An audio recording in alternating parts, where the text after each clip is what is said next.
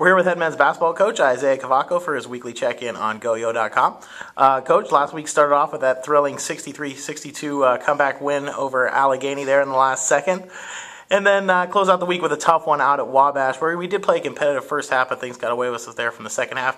First, talk about that victory. I mean, that's obviously an emotional win for you, something that can hopefully springboard you here for the second half of the season. Yeah, it was good because it was very similar to like the Anderson game and some of the other close games we've played this year where we have not come away with a win. So regardless of how it happened, we proved that we could find a way in the last minute or two to pull away with a victory. It's definitely a lot to work on. It's easier to work on something after you win a game, but we need to fix some of the problems. I think we're up with 3:30 to go, up by 8. It really shouldn't have gotten to that point, in all honesty. So definitely some things to build upon, but it's easier to teach those lessons on a win. Yeah, and then now, on Saturday you go out at Wabash. You play a pretty good first half. Like you said, defensively held them down to 28 points. You're right there within striking distance, and then things kind of got away from us there in the second half. It's just that thing of probably about learning to play on the road a little bit more. Yeah, it is. You have to withstand the first punch usually from the visiting team. I think we were jaded a little bit because we got off to a good start against Worcester, and I thought, because Wabash jumped on us early, we got a little rattled.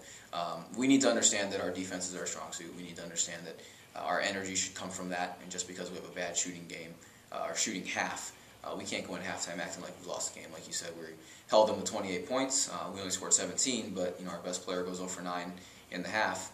You got to assume we can turn things around, and that's just the mindset. Yeah, and then looking ahead here tonight against Kenyon College, coming to town, home game for you. We've been playing pretty well at home now. On the flip side, 5-3 on the year at home. Obviously, this is a critical game for the conference. It'll put you in the picture for the tournament if you win this game here tonight. So what do we got to do to take down the Lords?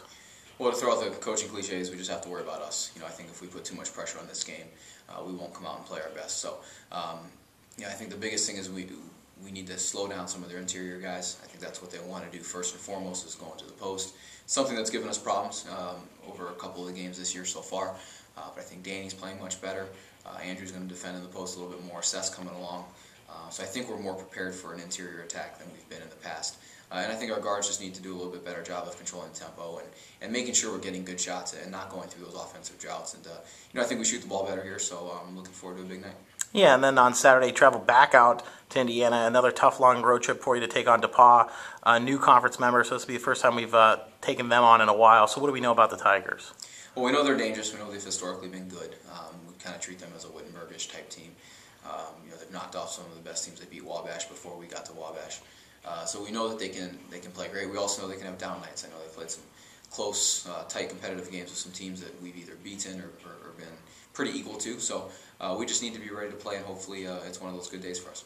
Thanks, Coach, and good luck this week. Thanks.